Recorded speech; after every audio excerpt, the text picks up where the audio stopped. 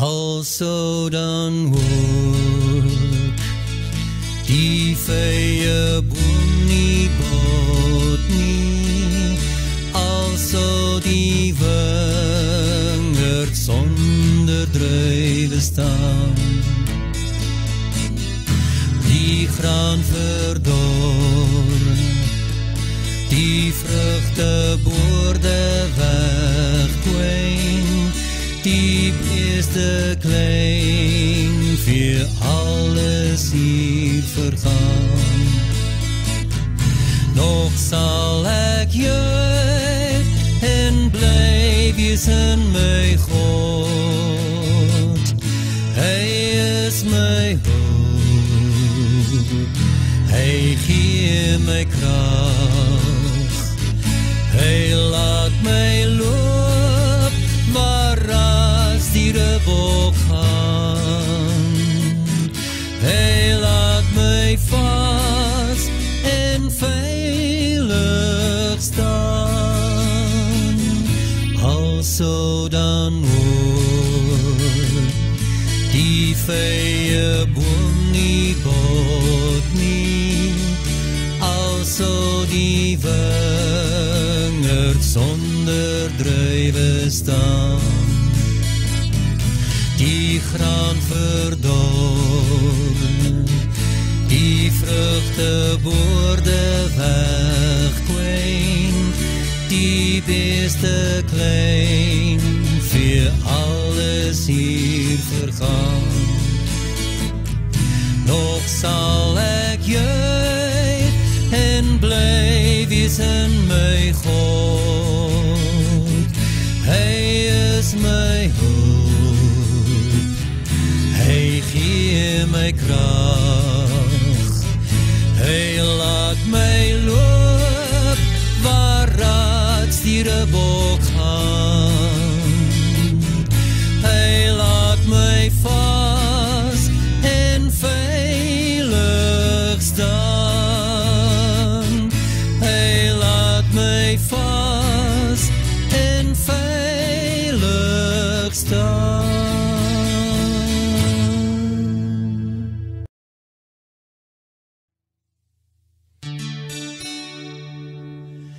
Wees stil en weet ek is die Heer, ek spreek en wind en golwe bedaar, ek sal ook jou getrou bewaar.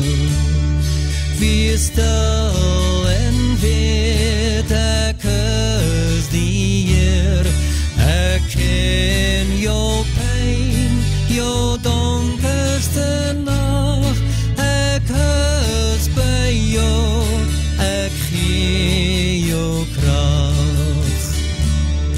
Wees stil en weet ek is die Heer, kom bring na my jou kommer en vrees, ek sal vir jou 'n toevlug wees. Wees stil en weet ek is die Heer, bly waak en bid, volhard in geloof, ek is by jou, soos ek beloof.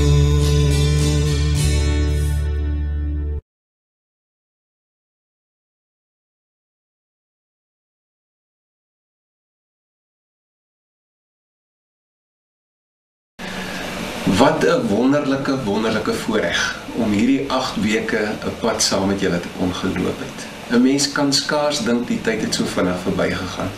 8 weke waarin ons gepraat het hoe ons gemeente 'n verskil kan maak in hierdie wêreld.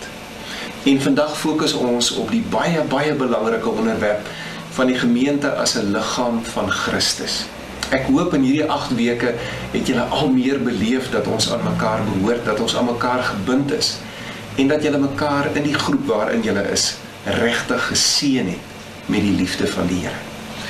Ons gemeente as 'n liggaam van Christus, kom ons dink 'n bietjie oor daardie beeld. Dis 'n beeld wat praat van aktiwiteit, want 'n gemeente doen iets, van funksionering. Dis 'n beeld wat vir ons vertel van interafhanklikheid, van mooi verhoudinge, van eenheid, van verskeidenheid. Ag, daar's 'n hele klomp temas wat 'n mens rondom hierdie gedagte van die gemeente as liggaam van Christus oor kan praat. Maar ek wil nou oor 2 aspekte daarvan praat. Die eerste ene is, hoe taakgerig moet ons wees? En die tweede is, hoe verhoudingsgerig moet ons wees? Kom ons praat eers oor taakgerigtheid. Ons het 'n taak, ons het 'n roeping, ons het 'n reuse roeping in hierdie wêreld. In Matteus 28 sê die Here, gaan na al die nasies toe, maak die mense my disippels, doop hulle in die naam van die Vader en die Seun en die Heilige Gees, leer hulle om alles te onderhou wat ek julle beveel het, en onthou ek is by julle al die dae tot met die volëinding van die wêreld. Gaan na al die nasies toe. Dis 'n reuse opdrag wat ons gekry het. In 1 Petrus 2 vers 9 staan daar, julle is 'n uitverkore volk, 'n koninklike priesterdom, 'n nasie wat vir God afgesonder is, die eiendomsvolk van God, 'n volk wat die verlossingsdade moet verkondig van hom wat julle uit die duisternis na sy wonderbare lig toe geroep het. Jy moet die woord van die Here verkondig. Jy moet die boodskap van God uitdra aan al die nasies. En dis nie net praat nie, dit is doen. Jesus moet geleef word in hierdie wêreld. Daar's 'n wêreld om te red. Daar is mense wat genees moet word. Daar is hartseer mense, daar's eensaames, daar's stikkendes, daar's siekes. En ons moet na hulle uitreik. Ek lees onlangs in 'n koerantberig van 'n dogter van 10 jaar oud. Haar pa en ma is albei aan vigsdood.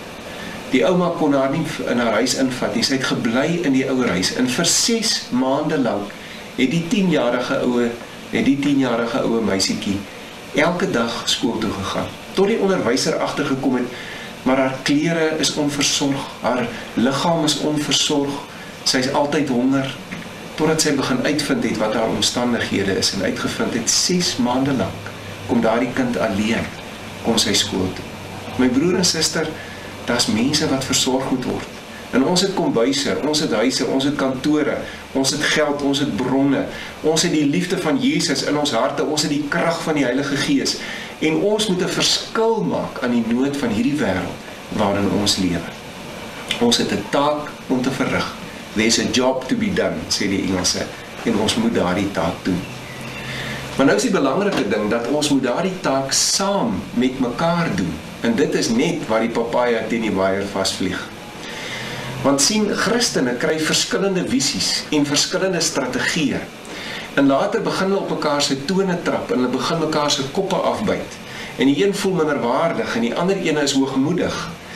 En daar kom groot krisisse in verhoudinge tussen Christene. Daarom sê die Bybel vir ons in Filippense 2 vers 2,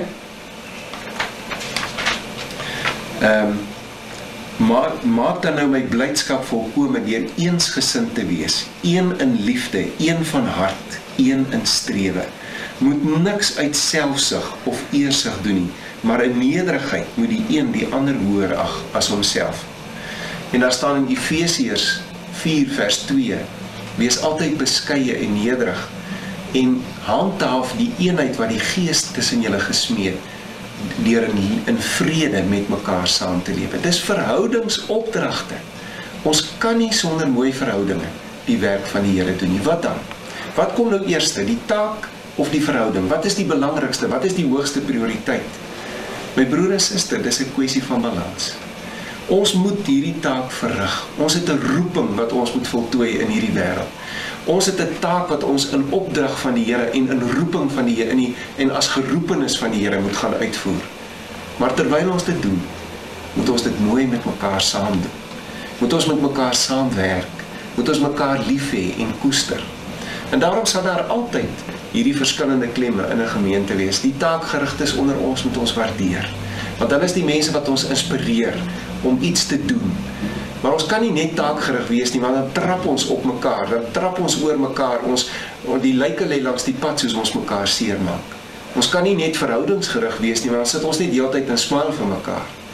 Daar moet 'n balans wees tussen taakgerigtheid En die mense wat ons waardeer, wat ons inspireer, en verhoudingsgerigtheid, die mense wat sê, ons kan nie aangaan as daar bitterheid en wrokkigheid is, en as mense nie met mekaar klaarkom nie, en as mense mekaar verneder. Kom ons gaan vorentoe, as 'n gemeente van die Here. Ons aanvaar ons roeping, maar ons doen dit mooi, saam met mekaar, sodat Jesus tussen ons gesien kan word.